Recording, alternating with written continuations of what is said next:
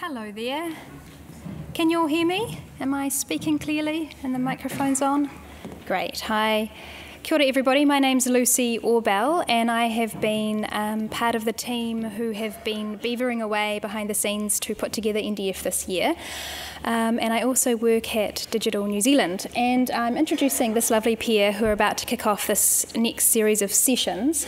And from a Digital New Zealand perspective, I can say that this session about UX, user experience, is really interesting from my professional perspective. And I think Kate Wanless here is from Te Papa, and Dan Dixon is the strategy director at the Digital Arts Network, and they both have a very people-centric, this is my sense from reading your bios, both have a very people-centric approach to user experience, and I, for one, am really delighted to be listening to your session. So please take it away. I think there are some handouts coming to you guys, but they're also going to be available to you online as well. Thank you. Hey everyone, hope you're having a great day. You just had a lovely lunch. It's a little bit unfortunate. This is always kind of like the graveyard slot at a conference, so it can often be a bit downbeat or people can be a bit low on energy, but we've got like a tag team talk here, which hopefully will kind of liven things up a bit. So this talk is really, as Lucy was saying, about how you can get easy and simple and straightforward feedback on your ideas. And what we're here to do is give you some tools and techniques and a little bit of a process that you can take home. And as part of that, we've got a handout that's circulating around, and that's so that you don't have to take detailed notes off all the slides. So lots of the really key ideas are in that handout. But if you wanted to take notes and add a few bits and pieces to that, then you can just draw away on that. We've also got the link at the end as well if you want to take that away. But who are we? So I'm Dan Dixon. I'm the strategy director at Digital Arts Network, and really my job kind of revolves a lot around trying to get human-centered design into projects and often into kind of slightly abnormal projects or different projects. So we try and apply human-centered design in all sorts of different ways. So I've worked in agencies, I've worked in big companies such as the BBC in the UK, and I also worked in academia for about 7 years where I taught and researched on interaction design. And I have a kind of Kate and I kind of have opposite ends of the spectrum. I kind of have a long-term view on design research because I spent 7 years doing a really kind of deep, detailed ethnographic piece of design research myself when I was doing a PhD. And Kate, on the other hand, manages to do things really short. So Kate and I worked together at the museum. Kate and I worked together on some projects for Auckland Museum about a year ago, which is where some of these ideas came from originally. Cool, so I'm Kate. I work here at Te Papa.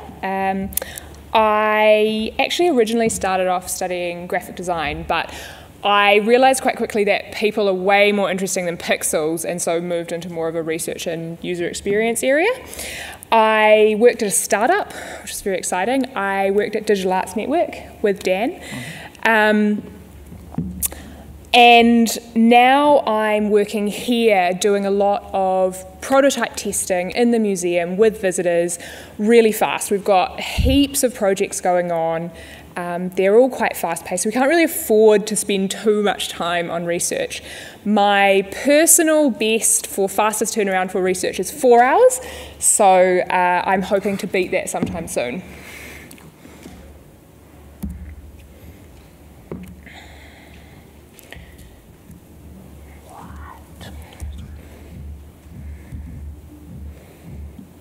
Bear with us. Oh, there you go. We're working. So I want you to imagine that you are working on a project. Imagine that everyone has lots of amazing ideas. It's all very exciting. But then when the thing's built, the people who it's made for, they don't get it, they don't understand it, and they don't like it. We've all been on projects like that. I've been on projects like that. But enter pop-up UX. This changes everything. We're on a mission to help everybody, designer or not, do their own design testing. But why pop-up? Like a pop-up store, this appears where it's needed, but can be put away later. It's not always on. This talk will give you the tools to do research before getting an external agency, company, or even another department involved. Okay, so what is UX? So the UX might be a term that's not entirely familiar to everybody, and there's lots of different definitions around for what UX is. UX as a discipline is really, really broad, and the techniques can be used in all sorts of different ways. In the narrowest sense, we could be thinking about UX as really just being about digital experiences, which many of us are probably working on. But more expansively in the way that we try and often apply UX principles, it's kind of involves human-centered design across a bunch of different experiences, all sorts of different products. But here, I suppose what we're doing is treating this as kind of to mean that it's really the design of people's interactions really with a product or a service.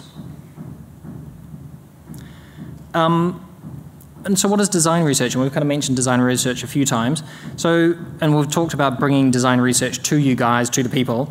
This isn't, and what we're trying to do here is not cover all of UX and all of UX as a discipline or a practice. We're just trying to cover a straightforward way to get out there and do a bit of design research. So design research, the intention of design research is to give you a good picture of how your design or how your products might actually behave in the real world before you actually get to the point of actually building something. And really simply, we've got this formula for design research, which is prototype plus context plus people. It's building a thing, creating a thing, taking it out into the context that it will be used in, and actually getting the type of people who will be using it to use it. And this is not quite usability testing, which some of you might be familiar with. Usability testing is figuring out kind of the details of things once quite a lot of design has been done. What we're talking about here is trying to figure out what the right thing is to build in the first place, not later on as you're building it, trying to figure out how to build the thing right. But why would we even do design research?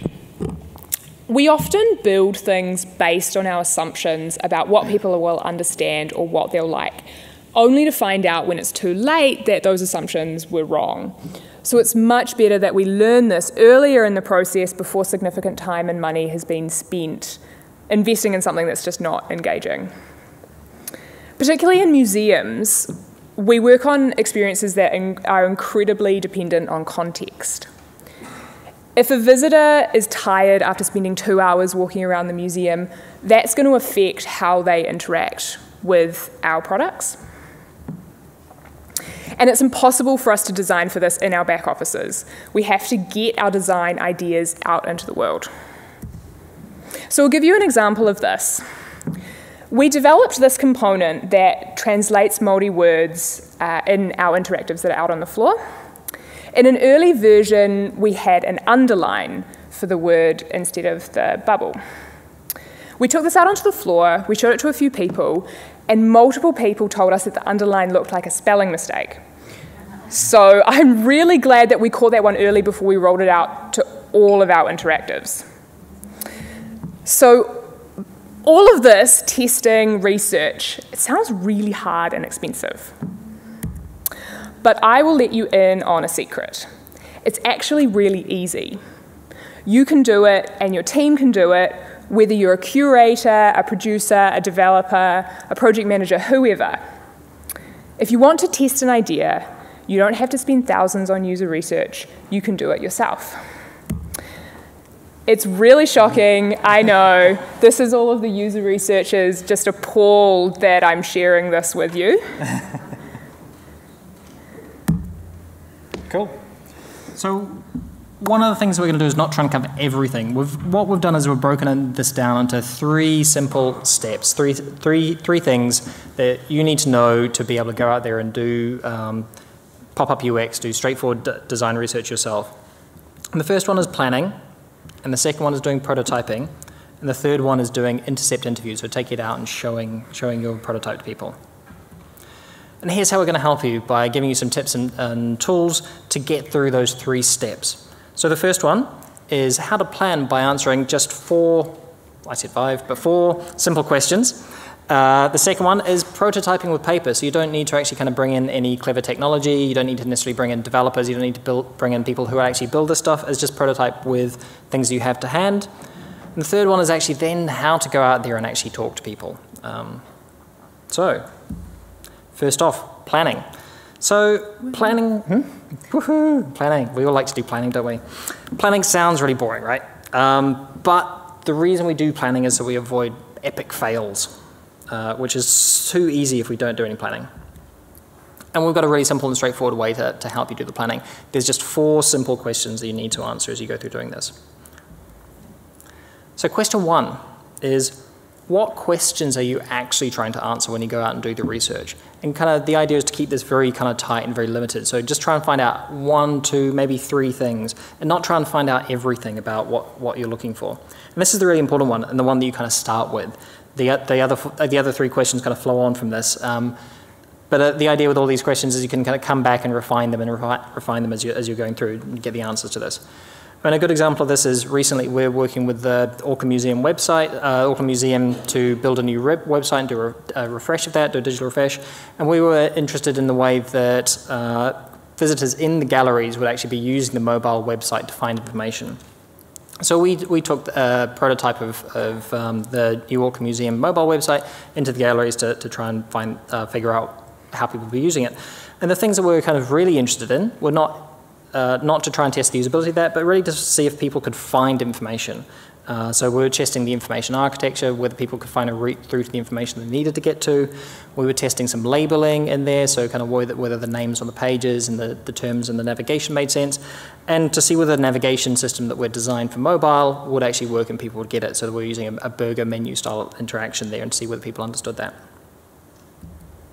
So simple questions. Question 2 is, what do you need to prototype to answer that? So you don't have to prototype everything in detail, just the flows that will answer your question. So really to focus in on a few pages that you need to get out in front of users to actually test the ideas and test the concepts. So when we did the prototype in the museum, we mocked up a home page and 7 other pages and a menu that would allow people to get there. So there's not a huge amount of content, not a huge amount of investment or effort that kind of went into that. And the key point here to this is, don't try and prototype too many things at once. Again, go back to answering one simple question, figuring out what that simple question is, working out what the prototype is, you need to answer that. Question 3 is, who is your audience and where will you actually find them? So, and this is kind of important for sort of museums, galleries and archives and things, is that the audiences are in different spaces. Sometimes they're actually close to you, sometimes they're not. So when we were doing the museum example, we were looking at trying to see how people found their way to information. So families and groups, we needed to go somewhere that we could find families and groups. So there's a discovery centre upstairs where there are always going to be lots of families. For foreign tourists, on the other hand, they don't end up in that space. So they tend to congregate down in the Pacifica and Maori galleries downstairs. So you go there to find them. So the museum is the perfect place to do this kind of testing. Our audience is right out the door. Although not always. I learned this the hard way when I tried to test collections online in the museum, and I talked to a lot of foreign visitors but very few users of collections online, and I just didn't get good data. So yeah, go where your users are. And question 4 is, what do you actually need to record when you go out there and do this? So the idea here is to not try and record everything, because the idea is to make all of these intercept sessions and when you're doing the research really lightweight. So for when we were testing the Auckland Museum mobile prototype, we were just interested in a few specific questions for each of the specific audience groups. So for families, we're thinking about what content are they looking for, and can they find their way to the what's on page, and do they understand what the what's on page is for? And for foreign visitors, it's things like, did they find specific Māori content, and was that what they were looking for, and could they find that easily enough? One of the important things about this is that you can actually if you're coming up with some simple questions you want to answer, you can change those questions as you're going through your research. You don't have to fix them in place and then blindly follow through as you go through the research. It might be that after a couple of intercepts, a couple of interviews, that you think that you need to actually be looking for something different or something slightly different. And usually you kind of start zeroing in on the things you're actually trying to answer and look for as you kind of go further and further through those intercepts. So again, just 4 simple questions, and we've given you the handout, and all those 4 questions are on that handout. But the first one is, what questions are you trying to answer? And understand that first. And then, what prototype do you need to answer those questions? So, in trying to keep the prototype as small and limited as possible. Number 3 is, who is your audience? where will you find them? So is it in the museum, or do you have to go outside or find another way to get in front of people? And number 4 is, what do you actually need to record? So what kind of things are you actually kind of jotting down? What kind of notes are you taking? What answers are you kind of making notes on when you're actually going out there and doing intercepts? Cool, next step, stage 2. So we got that out of the way.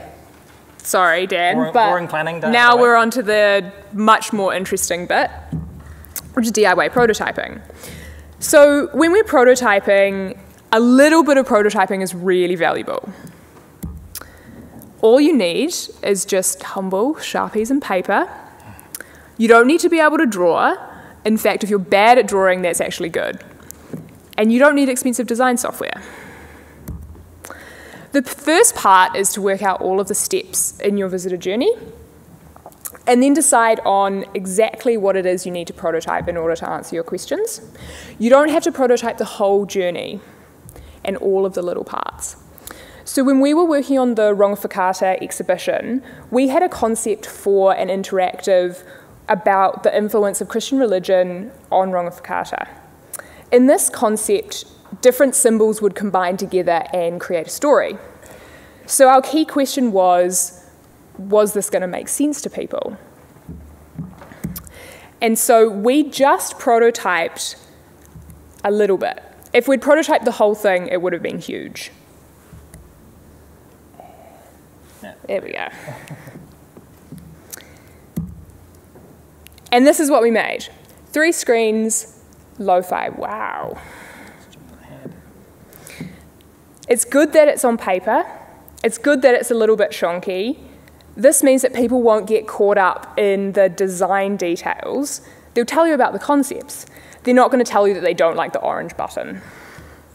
So we took this, as it is, into the museum, talked to some visitors, and what we found is that people didn't get the concept. This was excellent to find out early in the process because we hadn't invested much time producing this prototype, and we could do something different. The one problem with paper is that people sometimes interact with it a little bit like a book, so they'll turn the page to get more content. If you don't want that, an alternative is putting your sketches onto a device. I'm just waiting for that to come up. There we go.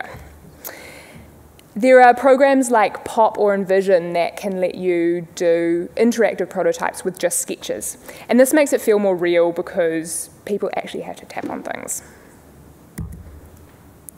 So in the museum, you may also need to prototype physical experiences. And in this case, paper and toilet rolls can also do the trick. Hope you paid attention in kindergarten. There's a bit more making involved, but this is still cheaper and easier than manufacturing objects. All in all, paper is much more insightful than you might think. Paper can tell you whether an idea is good or not. Cool. Next part. Next part. So that was the fun, makey part of things, which is, for many of us, the most enjoyable part. So now part 3 is kind of like, how do you actually go out and talk to people? And sometimes it can kind of feel like going out and talking to strangers, wherever they might be, is a little bit scary, a little bit intimidating, but it's not quite as scary or as intimidating as you might think. So we've got a really simple process here and a few tips and tricks that will kind of help make that process easier of going out and confronting strangers out in a museum or on the street or wherever it is that you might feel like you need to do your intercepts. So the first thing to remember, and actually probably the most important kind of principle out of all of this, is actually talk as little as possible. And this is something that often new researchers kind of trip up on. But what you want to do is you want to hear what visitors have to say or that your audiences have to say. So you don't actually want to have to say very much at all. So it's like a little game really that you can play with the people that you're talking to try and talk as little as possible. So try playing that little game, trying to consciously not talk. And then you kind of know if you won the game by the fact that you ask a really simple question like, what did you think about that? And then your visitor kind of goes off on this huge spiel, this kind of long monologue on all of that. And so you've not actually talked very much. So that's a win. Cool. So we've got a cheat sheet here, like a simple process to go about doing intercepts. That kind of lays out every single step that you need to think through. And this is on the handout that we've got here as well. So really all you need to do is walk up to someone, you smile and say hi. Smiling is kind of something that can be easy to forget if you're a little bit nervous. And you introduce yourself, you introduce the organisation you're from and why you're doing this and what's going on. And then importantly, you tell them how long it's going to take part. And usually these things take 5 to 10 minutes, maybe probably about 10 minutes. Usually an intercept, when you're starting them, will take longer than you expect it to take. You think it'll take 5 minutes, it'll probably take 10. Then you ask them to take part when you've told them all of that, so that they're aware of everything. So there's some consent there. Then what you do is you show them the prototype, and as Kate was showing you, we're talking about 2, 3, 4 pages of something that you're showing them. And you ask them questions as you're going through that. So you're constantly asking them kind of what they're thinking, what's going on. And you observe closely what's happening, because quite often you don't want to just pay attention to what they're saying, you want to see what they're doing.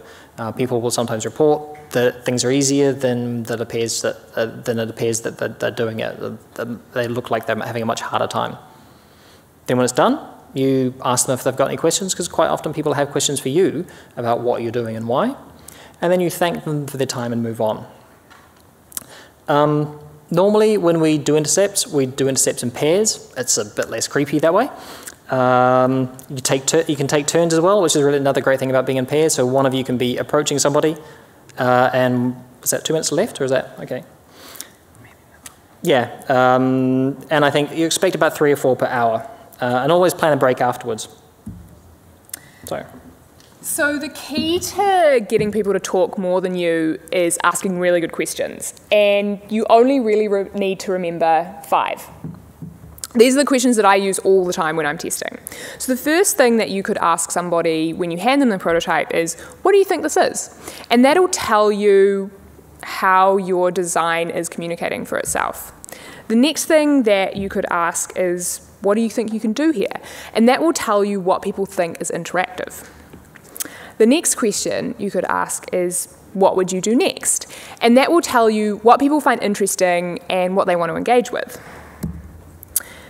If they ask you a question, you can reflect that back on them. So if they ask, what does this button do? You'd say, well, what do you think the button does? It gets a little bit infuriating after a while, but it's worth it. Also, if they don't talk, and you've got to wait for about 8 seconds, as much as you want to break the silence, you can prompt them with, what are you thinking? And that's going to tell you what kind of decision they're trying to make, or if they're reading something, or if they're interested in something. So all of these questions are open-ended questions. That is, questions that require more than a yes or no answer. So a closed question might be, are you enjoying Te Papa? That's just going to give you a yes or no answer. While an open question could be, tell me more about your visit to Te Papa so far. This allows the visitor's perspective to come through.